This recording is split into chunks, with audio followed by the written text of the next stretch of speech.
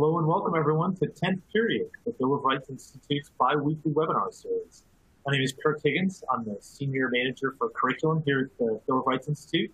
I've been here for 5 years, and it's my privilege to be able to develop the content and curriculum that the Bill of Rights Institute develops.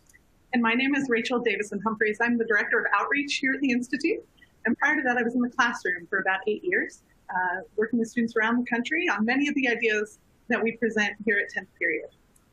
And today we are honored to welcome with us John Tinker, who's joining us remotely. And we're excited to have you, John. Thanks. Thank you very much for inviting me. I'm happy to be with you. John is a man who needs little introduction, but just to set the stage for what we're hoping to cover today, our goals are really to discuss the landmark Supreme Court case of Tinker v. Des Moines. What we really want to do with that is learn about John's experience and what it was like to be a part of that momentous case, and also to discuss the long arm of that decision and how it's impacted conversations about free speech and continues to do so today, and really to also grapple with the idea of how we can talk about free speech in the classroom, its importance, and how to really encourage students to use their voice and to use the free speech rights that they have to do good in their schools and their communities. I'd like to remind everyone that throughout the conversation today, there's a Q&A box. We'd encourage you to submit any questions that you have for John or for us, and we will answer those at the end of the webinar series. We'll save about 15 to 20 minutes to answer just your questions. So please, throughout the conversation, ask any question that you have. But with that, John, many people are familiar with your case, but for those who are less familiar, could you provide a summary for us?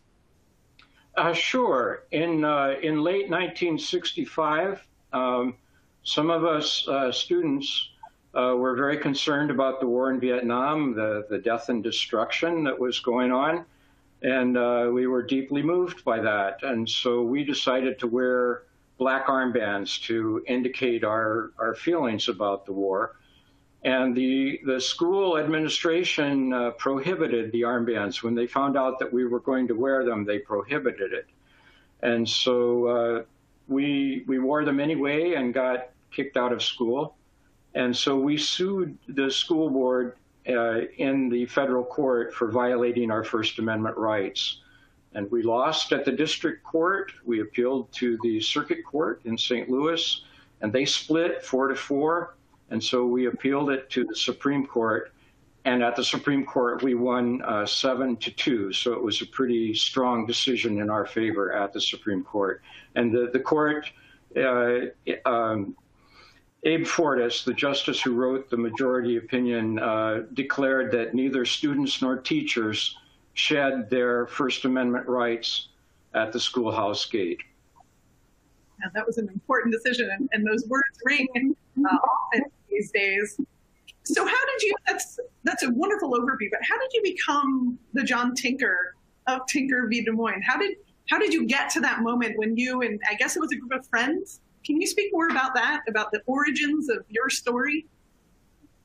Well, I grew up in a family of activists, in a sense. My parents were both strong civil rights activists, and my father was a Methodist minister.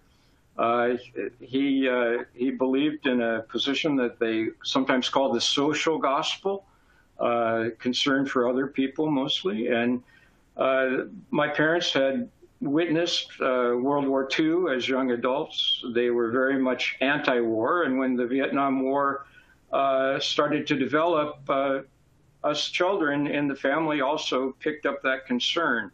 And so that was really the basis of how myself and my sister Mary Beth, and actually our younger siblings too, became involved in the wearing of the armbands.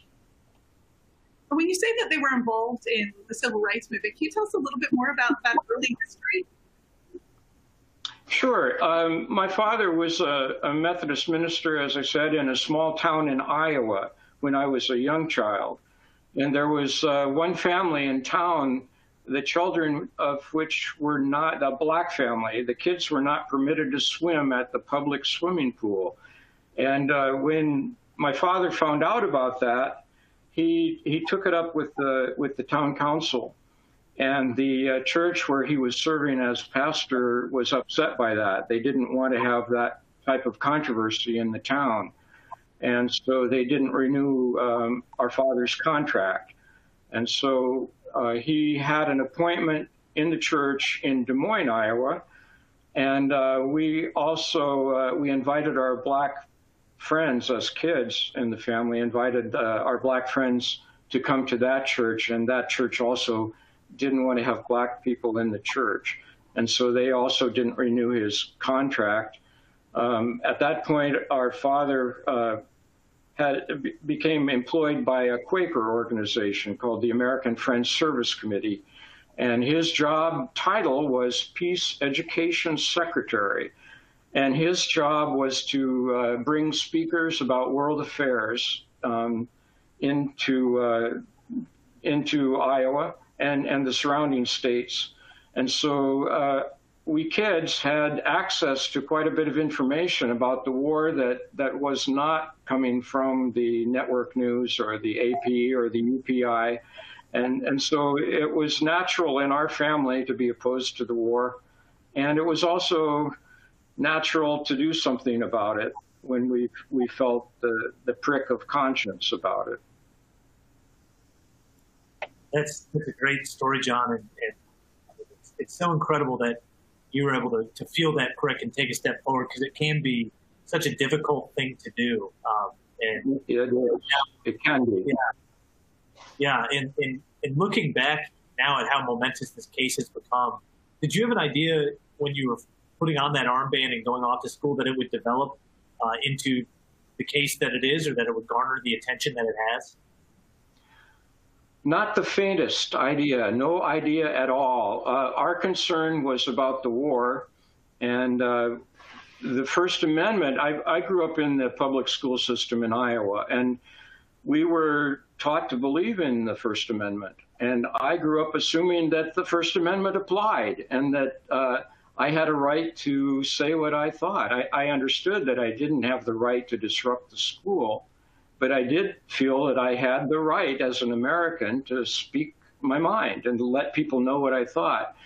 But no, we had no idea at all, first, that it would turn into a First Amendment case, and second, that that case would grow to be what it has become in the following 50 years. This month is actually the 50th anniversary of the decision in the case. Yeah, that's right. And the Bill of Rights Institute is actually going to be having a contest that we would like to encourage everyone to participate in at hashtag HonorTinker50 on February 25th. Any teachers who are out there who are teaching about the Tinker case on the anniversary, we encourage you to tweet at us and share across all the platforms. Across all the platforms. You're integrating these ideas and the continuing long arm their importance into your classrooms with your students today. So again, that's hashtag Tinker, HonorTinker50, 50. Yep. Yeah. Oh, that's true. That's wonderful. Yeah. So tell us what happened since. How has that early experience on the national stage impacted your life? What's been your life experience since then? Well, it's been quite an experience for me.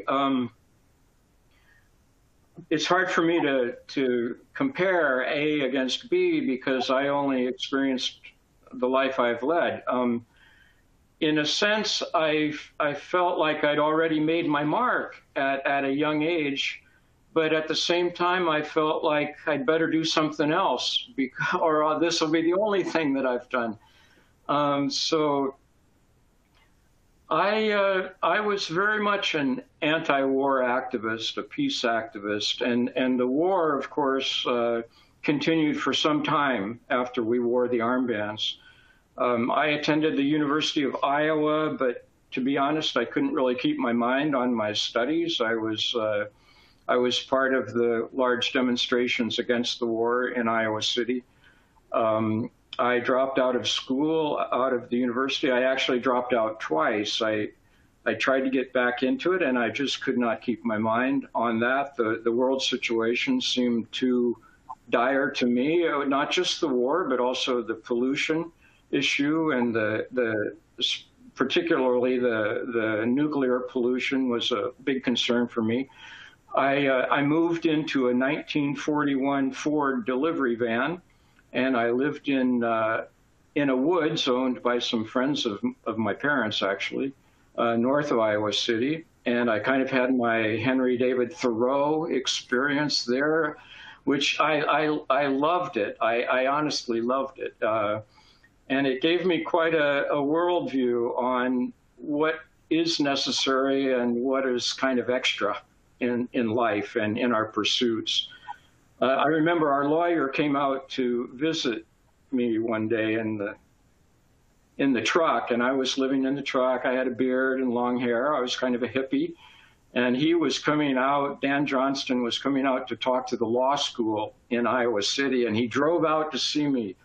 And his car got stuck out in the woods in this dirt track. And so it just kind of summed up. There he was in his tie and his suit and so on, and coming to visit me, a hermit, basically, in the woods. And anyway, that one thing led to another. I lived in the old stone barn in Stone City, Iowa, that was owned by the inventor of the trampoline. And so I had a personal relationship with him. I was his caretaker, and he'd come out on the weekends, and that was an interesting part of my life. I moved into an old storefront in a very small town in Iowa. I studied programming. I became a database programmer. I wrote a state database on industrial byproducts for the state of Iowa.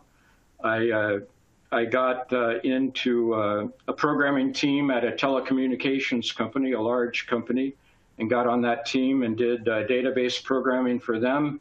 And finally, they moved me up to be a database architect for them. And this was I had no formal schooling at all. And they moved me into that high position. So that was quite an experience. They flew me around the country, gave me an expense-paid living situation. I flew back and forth to San Jose, California.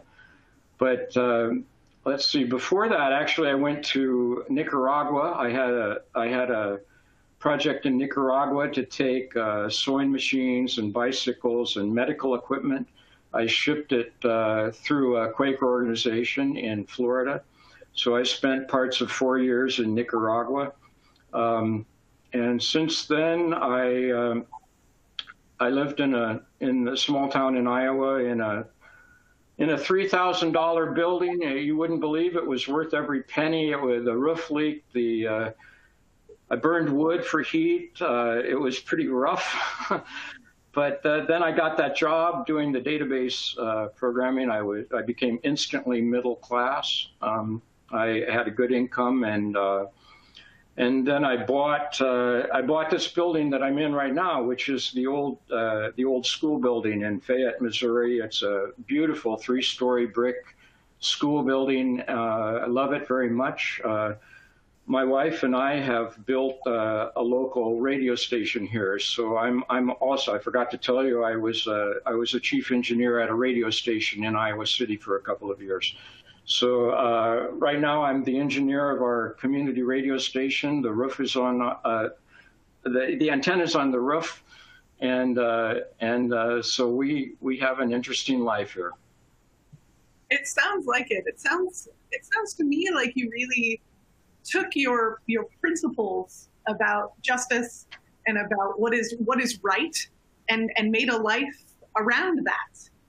Even today with your work in the radio. Can you talk a little bit about that impulse? What drove you to those decisions? Well, as I said, our father was a Methodist minister, so I grew up with the Christian message. And then to see our father be basically kicked out of 2 churches for living what he considered to be Christian principles, it gave me a feeling that it was okay to be independent in my own evaluation of what's going on and what I should do about it. And then when I dropped out of school, in the early 1970s, I decided that when I dropped out of the university, and I decided that if I'm going to drop out of school and not get a degree, I'd better get an education. And so at that point, I did start educating myself, and I read very widely, but I decided that I would try to shoot for the center line of civilization's values. And so I was interested in the ancient values, truth, beauty, justice, and those sorts of things. And so with that as my compass, I read, actually, I read quite a few, like Bartlett's quotations, Rodale's Dictionary of Thoughts, collections of wisdom. And I tried to find what the center line was. And so I've tried to, I thought it was a better winning decision to pick the center line, I guess. So I've done that, but it's put me on the edge of various social issues as they come by. I'm still consider myself very much to be a peace activist, anti-militarism, not anti-military people. I want to make that clear. I have quite a bit of feeling of sympathy for people in the military, but militarism as a mode of our society, I'm very much opposed to. Anyway, that's my worldview, basically, and I've just been trying to pursue it. Right. So I think that transitions us nicely into talking about the free speech angle, because you still are very much involved in social movements. So what do you see as being the long arm of this social of your case? How have you seen it play out in the past 50 years? Well, in our case, Justice Abe Fortas, he said for the first time that public school students are persons under the law with respect to the First Amendment. And the First Amendment, free speech, all of the elements of the First Amendment, to me, are like foundational. They're like the keystone of which you can make a democracy. Basically, we need to be able to share our thoughts with each other, and that's what the First Amendment says. And I'm a big believer in democracy, probably because that's the way I was raised in the public school system, but by our culture generally, the promotion of democracy, it really settled in with me. I really am a believer, and so I'm just trying to make it work. Basically, I like with the radio station. I moved into rural Missouri, and most of the late night talk radio is a little harsh, to my ears. So we bring a alternative perspective here, and we have a community radio station, so we have community participation. Our county commissioner would come in and do weekly shows, what's going on in the county, and my wife does a great job of being in contact with the school system and the city officials and so on. So we're trying to help make a community right here in rural Missouri. I mean, we started out in a community. We're just trying to make it better. Yeah, that's great, John. And again, I'd encourage our audience, if you have any questions for John, please submit them to the Q&A box, and we'll tackle those here toward the end of the program. But when thinking about your response, I'm curious to get your thoughts on how you see free speech fitting into that idea of community. Community is something that we wrangle with a lot here at the Bill of Rights Institute. We consider ourselves a civic organization. We work to provide material that helps teachers engage in civic public conversations and help their students to grapple with those issues. Where do you see free speech fitting into that? And how do you see, particularly the case that you were a part of, Tinker v. Des Moines, being a part of that legacy of free speech in the United States? Well, I think it's crucial and central and foundational. And a long time ago, it occurred to me that whenever you're afraid to say something that you sincerely think, that you really believe, that fear is kind of like an arrow that can point toward the problem. Because someone who's trying to make you feel afraid to say what you think, you've really identified a major problem there. And since we had been vindicated so strongly by the Supreme Court, I felt like I had a certain special kind of a mantle had fallen on me, and that it was maybe more important than ever that I not be afraid to say what I think about things. And that I may be wrong, but I feel like I have a certain kind of protection, in a sense, to say what I think. And so I feel obligated to exercise that. And since, well, the student, like in our case, to say that students are persons under the law with respect to the First Amendment, that move of contribution to the discussion, say our civic discussion, by young people is a really important move, because young people, in my view, tend to be idealists in a sense. They work with ideas. They don't have the world experience to work from experience, so they work with ideas. And the young people and what they think are, what their ideals are, tells us a lot about our society and what the ideals of society are. And most of the problems that we have in society, I think, come because our ideals have become frustrated for one reason or other. And getting the children, the students, involved in that civic discussion, I think it brings a lot to the discussion. So I'm really happy to have been part of the opening up of that civic discussion to students. Yeah, I think that's great and exciting. And one thing it makes me think about, I often speak my mind here at the office, and it doesn't always go over well. And it goes over just fine. And I'm curious, we kind of laugh that off, but I think blown up on a macro scale, it's the same thing that happens in society. And so I wonder if you could just talk a little bit about what it was like for you, going into the school at first and getting pushback for wearing the armband, and then what it took for you to continue to be so convicted in what your belief was. Kind of what kinds of things did you have to overcome in order to ensure that you were staying committed to what you wanted to say? Mm-hmm.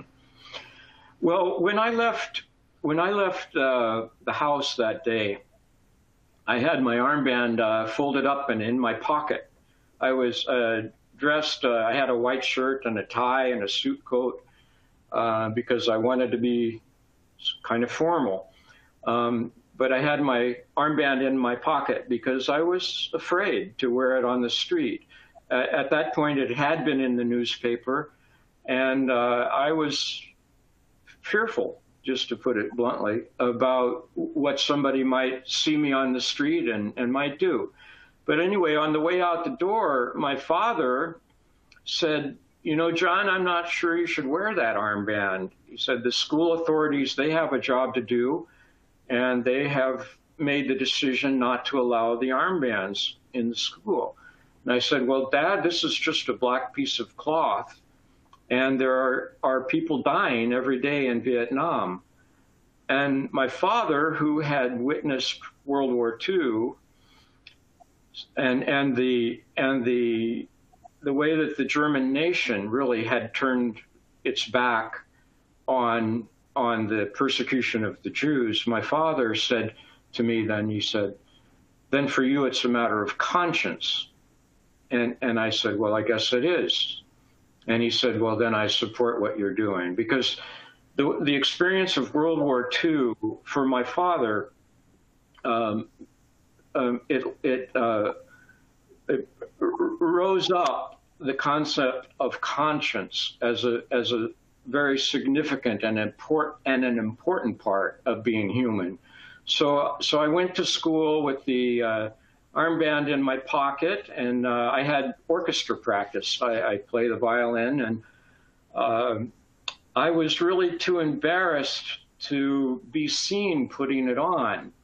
It didn't, I was afraid. I was nervous, apprehensive, anxious. And so I still didn't have it on by the time I got to homeroom. And after homeroom, I went into the bathroom, and I was trying to pin it on with one hand, a safety pin, with one hand, and it was difficult. And one of the kids that I knew saw me doing it, and he helped pin it on. And so I had it on over my dark suit coat, and it didn't really show up very well. And the one teacher that I think really noticed it apparently decided not to say anything about it. I think he really was against the school policy, and he didn't say anything. So I went to gym class, and then I thought, well, nobody's seen this armband. I'd better make it more visible. So I put it back on over my white shirt, and I didn't wear my suit coat over it. And so it was very visible at that point. And so I went to lunch and sat with my normal friends at my normal table. And some of them warned me, you're going to get in trouble. Others said, well, I support you. And some kids came up and started verbally harassing me, calling me a commie and a coward and so on. And one of the football players, who I really didn't know, I mean, I knew who he was, but we weren't friends. He came up to the table, and to the kids that were harassing me, he said, look, you have your opinions about the war. John has his opinion about the war. John has a right to his opinion. Leave him alone. And I thought, this is great. Here you have a football player, coming up and defending me really on First Amendment principles. I thought it was wonderful. But anyway, one of the school clerks saw me and reported it to the office. And so I was called into the office, and the principal sat me down, and he had been in the Korean War, and he treated me with respect, really. He was somewhat paternalizing, but in a good sense, fatherly. And he was thinking that maybe I'd been listening to the wrong people about the war. Perhaps I didn't understand the responsibility of the citizens to support the government at a time of war. And basically, I tried to convince him that the war was wrong, and that it was right that I should be able to wear the armband. But they had already made the decision. The principals in Des Moines had already made that decision. So at the end of a long period, maybe 45 minutes, he said, well, I'm going to ask you to take off the armband and go back to class. And if you do, nothing more will come of it. There won't be any record in your file about it or anything like that. And he said, but I don't think you're going to take it off, are you? And I said, no, I'm not. He said, well, then I'll call your father and have him come and get you. And that's what happened. But later, years later, I was thinking about that conversation. And first off, the respect that he treated me with, even though he disagreed with me about the war, I thought it was outstanding and exemplary of how a teacher or an administrator should treat students. And second, I'm thinking of that last little question that he asked me. He said, I don't think you're going to take it off, are you? And I realized that he gave me an ounce of courage at that moment. I think I wouldn't have taken it off anyway, but I thought that was a wonderful way to treat me as a student, to recognize that I was doing it out of conscience. It seemed like he was really respectful of your choices, which is really what the Tinker v. Des Moines case is about. It's about respecting the autonomy and the individuality and the plurality of American young people. That there is a multitude of opinions, and we all have to live in society together. And what are the limits of that expression is a really tense conversation that is ongoing. Yeah, and I think the other piece of that too, John, that you mentioned, I think it's really powerful that people listen. Even people who didn't necessarily agree with your opinion, that you were expressing your opinion was away, and they treated that with respect, whether they agreed or disagreed. And I think that listening piece is incumbent upon all of us in a world that's inhabited by free speech.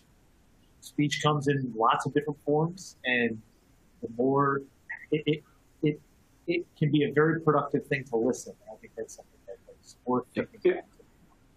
If I could just add to that we think of free speech as what we can say, but I think we should also think of it as what we can listen to, because the courage that we need as a free people in a democratic society, we need the courage to say what we think, but we also need the respect for other people that comes from hearing things that you disagree with. And for instance, when we did get a lawyer, our lawyer had us come up to be interviewed so he could understand what was going on. And our lawyer actually supported the war in Vietnam. And I remember trying to convince him that the war was wrong, but I think I gained some respect in his eyes at that point too. But anyway, my point here is that free speech has two sides. There's a speaking side and there's a listening side. And having that First Amendment gives students both experiences and to recognize how to listen to what you disagree with, even strongly disagree with, but still afford respect to that fellow citizen, really, to say what they think. I think it's a big part of the First Amendment. Yeah, absolutely. Absolutely. So as a classroom teacher, and as many of the teachers listening, we be able to hear questions. Unfortunate issue with the Q&A. So what we're going to ask you to do, if you could tweet your questions to us or share them to our Facebook page if you don't have Twitter, and that would be great. So just tag the Bill of Rights Institute in either your Facebook or your Twitter, and we'll make sure we get those questions answered. In the meantime, I want to pivot to talking about what classroom teachers do with Tinker v. Des Moines. So as you know, this was a landmark case. The Bill of Rights Institute has a number of different resources that I threw on the ground. One of which is our Supreme Court DBQ resource. And in that resource, we have an entire section called Students and the Constitution. And the very first lesson and the opening essay is all about the Tinker Des Moines case. And then the subsequent student free speech cases like Hazelwood versus Kuhlmeyer. What's fascinating about Hazelwood v. Kuhlmeyer, which is the Student Newspaper Act, the student case where students wanted to publish something in a newspaper, it went all the way to the Supreme Court, and they actually sided with the school, was the dissenting opinion quoted Tinker v. Des Moines. And I just wanted to read this because I think it's a wonderful encapsulation of kind of where we are with student free speech. So again, this is the dissenting opinion in Hazelwood versus Kuhlmeyer, which was 1988. And he said, Tinker teaches us that the state educators' undeniable mandate to inculcate moral and political values is not a general warrant to act as thought police, stifling discussion of all but state-approved topics. The case before us, Hazelwood v. Kuhlmeyer, illustrates how readily school officials and courts can camouflage viewpoint discrimination as the mere protection of students from sensitive topics. And so something that the Bill of Rights Institute does is try and help teachers with resources that allow them to discuss difficult topics in their classrooms. And I wanted to talk to you a little bit about, you've been on the road now for 50 years. talking about Tinker. What are some things that you have worked with teachers and students on? How have you introduced this topic? What is your advice to our teachers? Well, in the educational environment, I think all teachers understand that their charges, the students, are being prepared to be participants in a democratic society, and that's probably the number one thing that our case applies to. And I think there's a natural tendency, especially in previous times, for the school administrators to think that their job is to maintain order and discipline and decorum. And those are all important in the educational environment, but they can tend to suppress the students' exercise, and I use that word advisedly, exercise of their rights. And schools are different all over the country. Different schools are different. I was involved in a community discussion in Sissonville, West Virginia, and the gym teacher was also the ROTC, the junior ROTC instructor. And at the community meeting at the public library one evening, he was there, and his students were there in uniform, and his daughter was one of his students. And we had gone around in a big circle. We had our chairs in a circle facing in, and each person said what they thought. And his daughter said, "Well, I believe in freedom of speech and all of that, but not when you're in school. The school's owned by the government. When you're in school, you have a duty to say what the government thinks." And I was just shocked. I was totally shocked by that opinion. But that's just one side. There are other schools where the students and the administration are very much interested in letting their students know what their rights are and helping their students get the experience of expressing their rights, their thoughts. And so it's a broad spectrum. It's all over the place, and there are all kinds of issues that come up.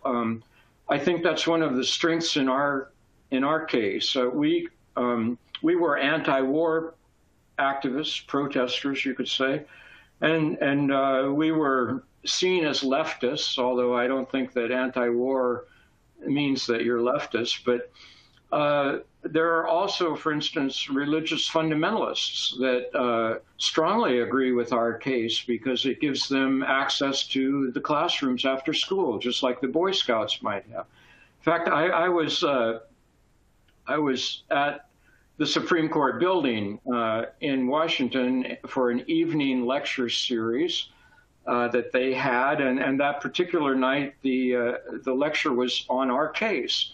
And it was sponsored by Samuel Alito. The Justice Samuel Alito was the official sponsor of the event so that it could be held at that building. And afterward, I talked to Samuel Alito, and I reminded him that during his nomination hearing, he had been asked about our case, and he said, well, he considered it stare decisis, already decided case law.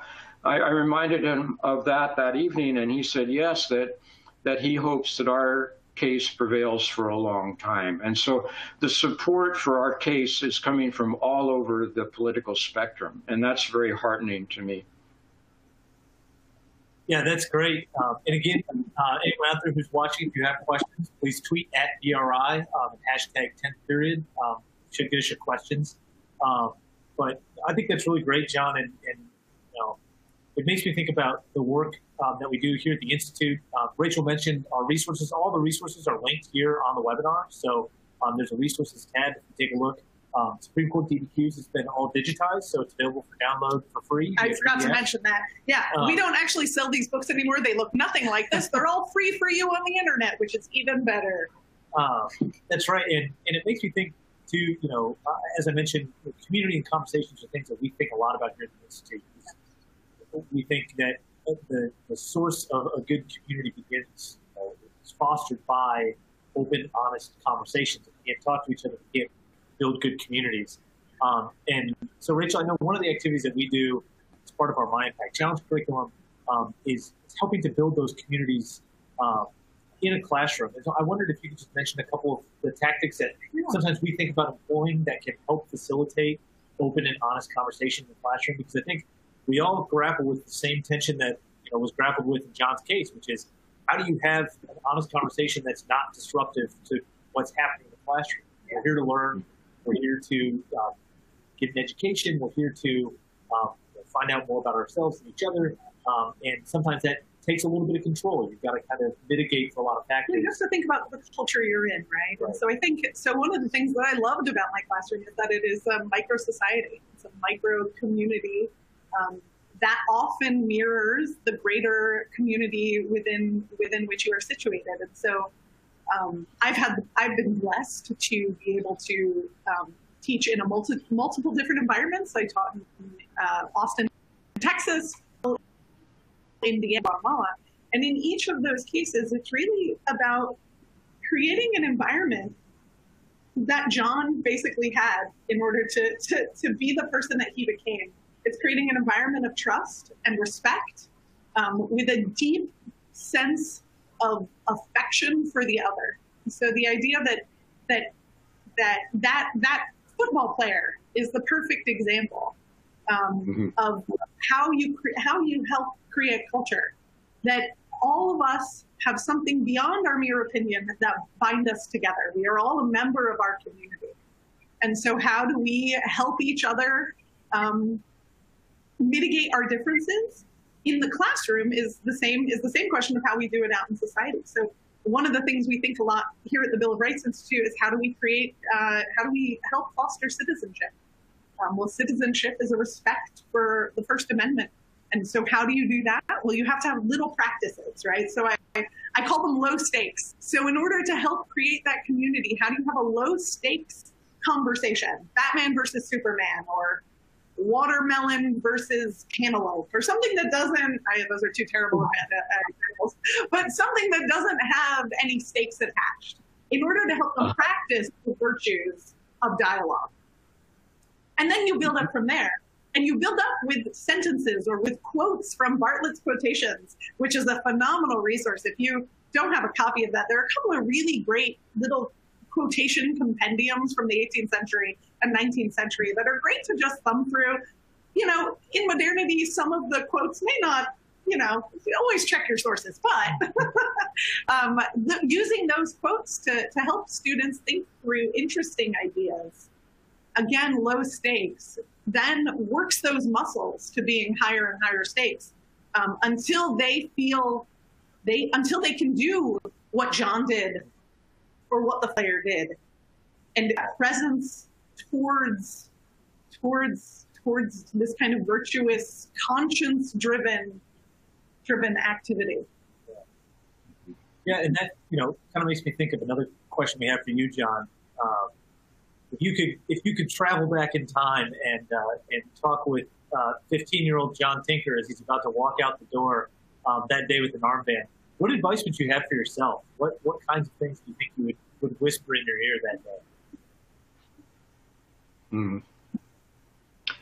Well, this is similar to a question that I'm often asked: do I have regrets? And my standard, rather flippant, to that was that everything worked out well. I'm not sure I'd want to change anything. There are some details, like the day of the Supreme Court hearing, I took a red eye out of Cedar Rapids, Iowa, and the flight was at 11 p.m. and I arrived early, and I was sitting down with everybody in the terminal right next to the gate. And then I woke up and everybody was gone but me. So it's really trivial little issues. Don't fall asleep at the terminal. Later, I had all of my armband memorabilia in in a box that I had left. I had used the landlord's van to move, and I'd left it in the van, and the landlord took it to the dump. So I'd say, you know, keep track of your armband. And I also, my father was a Quaker host at the Paris Peace Talks. He ran the hospitality house for a while for the Quakers, and so he spoke to all sides of that conflict. And I had memorabilia from the North Vietnamese representatives, and that all perished in that box that got taken to the dump. But just minor, trivial things like that. I honestly think that the rest of it all kind of went well. People who have read the story will know that I didn't wear the armband the first day. I tried to get on the phone. I was a newspaper delivery boy, and I was delivering newspapers that morning that we were supposed to wear the armbands, and I remembered from some nonviolence training that I had taken earlier it was earlier, and I'd remembered that the participants should be on board and in agreement with how they're going to deal with adversity. And so I thought, well, we haven't done that since we found out that the principals had banned the wearing of the armband. So I thought I'd better get on the phone and call people, and let's put this off until we have a chance to talk to each other about it so we know what we're going to do. Well, my sister, Mary Beth, had already gone to school. So anyway, I got on the phone, and a number of us then didn't wear armbands that day. And when Mary Beth and Chris Eckhart got kicked out of school, we had a meeting that afternoon. We tried to call the school board president. He didn't want to talk to us, and the rest of us then decided to go ahead and wear the armbands the next day. Well, it's put it in a position of like, the society wants to see the narrative in terms of protagonists and heroes and so on. And my view of the whole situation was not like that. It was more like there was a movement, there was a peace movement that I was part of, and we were wearing armbands as a part of that movement. But anyway, my sister, Mary Beth, who does wonderful things talking to schools, she's kind of been put forward. However, our lawyer put me first in the title of the case. So I think that was partly because of that hesitancy to just kind of rush into it and to be more deliberative about what we were doing. But that doesn't play so well with the narrative. But still, I'm glad that it happened that way, because I think that it helped to make our case stronger. And as I started out to say, I really would be hesitant to change anything, like in Star Trek, the Prime Directive, don't try to change the past. It's like, yeah. But now to get back to the very first thing I said about regret, I think that regret is a very valid emotion to have. I just don't have any regrets about this particular situation. Well, we're glad to hear that. And the questions are coming in on Twitter and Facebook. So let's transition over to some of these questions. One of them was recently, so this is getting into the recent long arm, and there are a couple of questions about how you see student rights being more restricted or more extended now versus when you were in school, and specifically asking about the walkout against gun violence that happened last year. So many have praised the student activism there, but others have criticized it because it was so sanctioned by the schools. Do protests have to be disruptive? Do stage protests carry less weight than truly student-driven ones? But really the question is, how do you see student rights and student activism now versus when you were young? Well, I know that my sister Mary Beth actually spoke at Marjorie Douglas at the high school where the shooting happened. before it happened.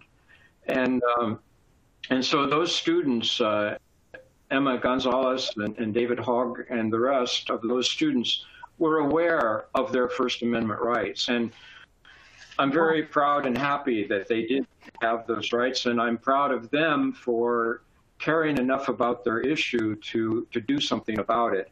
Now, taking a look at how the school systems responded to those student protests around that incident, some totally suppressed it, and the school authorities had the right, through our case, actually, through the decision in our case, gave the school authorities the right to suppress the disruptive demonstrations.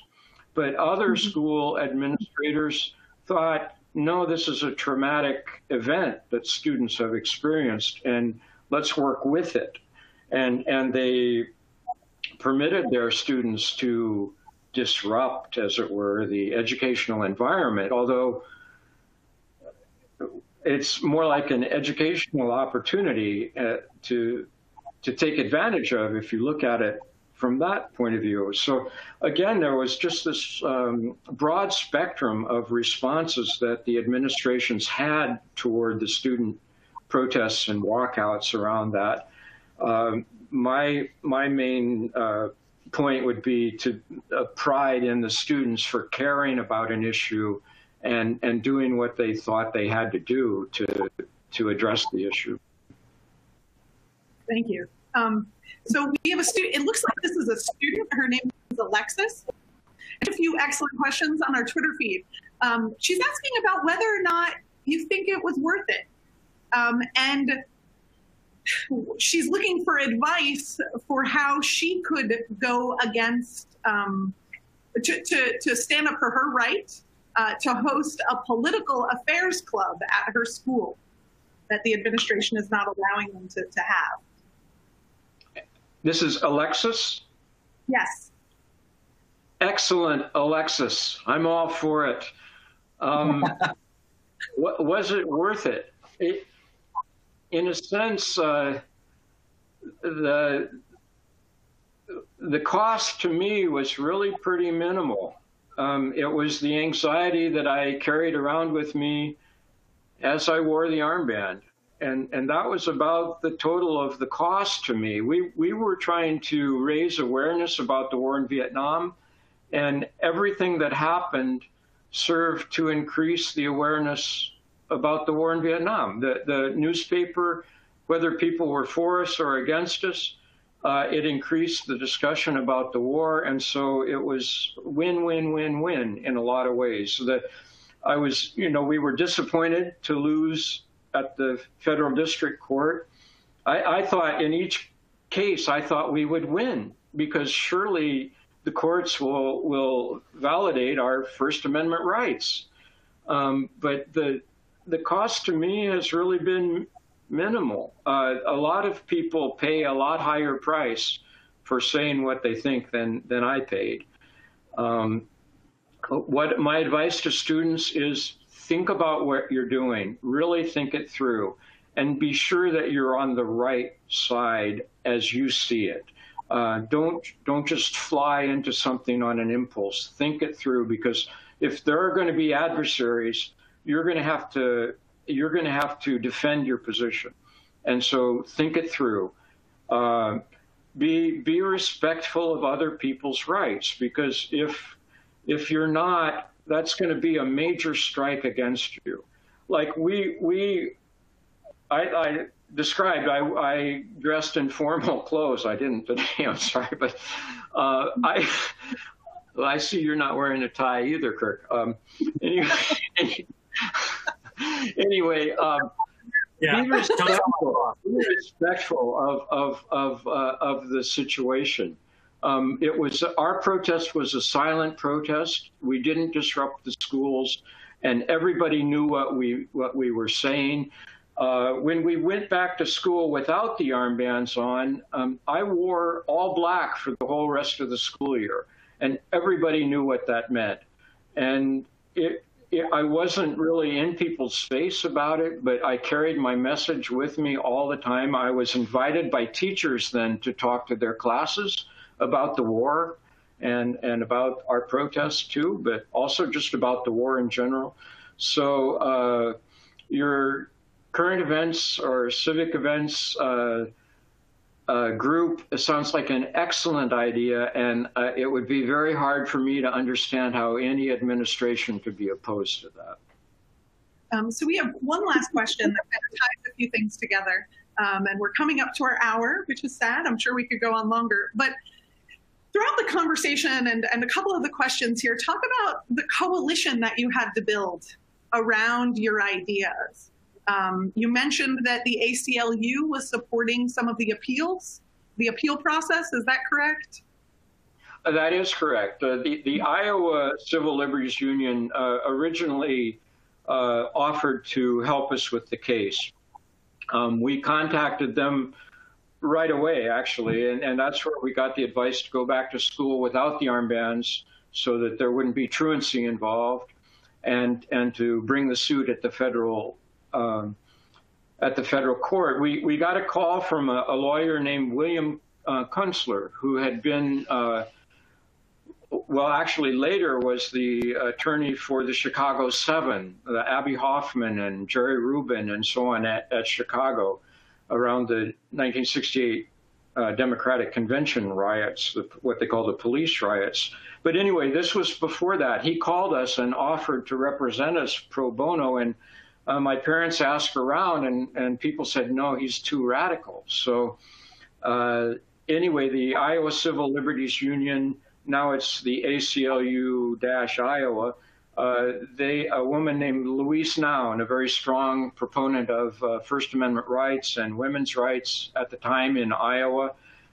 She had inherited a fortune. She was a philanthropist, and she offered to pay our expenses. And so that kind of came to us. People saw it as a good case and something they wanted to be part of. Earlier, talking students into, like, for instance, we went to the Unitarian Youth Group and persuaded them to get on board with the wearing of the armbands, and that was a good experience and a successful experience. But mostly the peace movement itself was there for me. I grew up in it and identified very strongly with it at the time, and it had been organized by people my parents' age and my parents. And so if you articulate your positions, and they're thoughtful positions, you're going to find that you have allies. And if you can get those allies in discussion with you, you're going to form a team and you're going to get some things done. Well, wonderful. Yeah. Thank you, John. The lights in our studio here are going out, so unfortunately, I think we have to wrap up. One last thing. Yeah. Your newest endeavor is the John F. Tinker Foundation, which is how people can get in touch with you, is through the new foundation. Can you tell us a little bit about the foundation as our final goodbye? Well, a teacher at the university level of education law for the past 20 years has been inviting me to speak to his classes of teachers and administrators about the case. Last year, he took the lead in incorporating this nonprofit educational foundation named after me. I'm honored at that, but if anyone wants to contact me, john.tinker@johnftinkerfoundation.org will get an email to me, and I'd be happy to hear from you. I'd love to hear from you. That's great, and that information is included in John's bio there on the page for everyone to access. We would encourage you to reach out and ask John, get in touch, ask him what questions you have, and get in touch with the foundation. So, John, thank you again for joining us. It's been a great conversation, and thank you everyone for listening in. We apologize for the glitch on the Q&A, but any follow-up questions anyone has, please feel free to email us, tweet at us, get in touch via Facebook, and we'll be happy to answer those questions and forward them on to John as well. And thank you again. It was a great conversation, John, and thank you for everything you've done for free speech. We really appreciate it. Thank you, John. Well, thank you for having me on. It's been a pleasure. I appreciate it. Thank you very much. Thanks so much. And we'll see everyone again in a couple weeks here on 10th Period. So thank you again. Bye. Thanks for everyone who participated.